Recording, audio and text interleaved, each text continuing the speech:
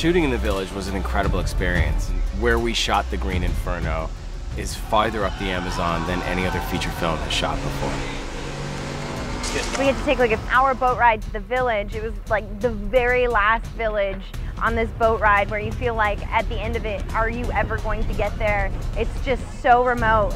It was crazy. It wasn't like being on set. You were basically living, breathing the movie the whole time.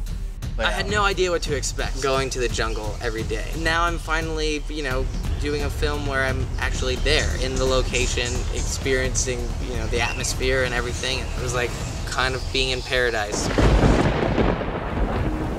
We were told it was going to be a tough shoot, and it's just not an easy location to film. This will be the day that tests their patience. Is you'll have a location, you'll love it, you'll film it, and you come back 2 days later and it's been completely washed away. Half of our beaches that we shot at are already disappeared. It was a huge challenge for us, but at the end, it felt like more than a movie shoot. It was something really special for all of us. Come on.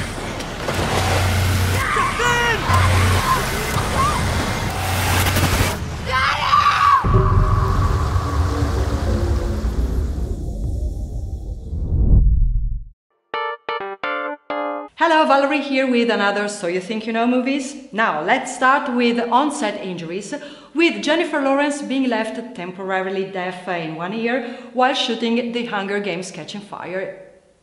Sorry? What was that you said? And Nikki Reed injured her hands during the shooting of Twilight and had to wear gloves to cover them up.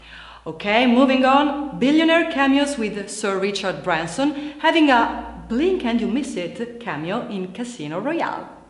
Download our Film Is Now app, available for both Android and iOS. Bye bye.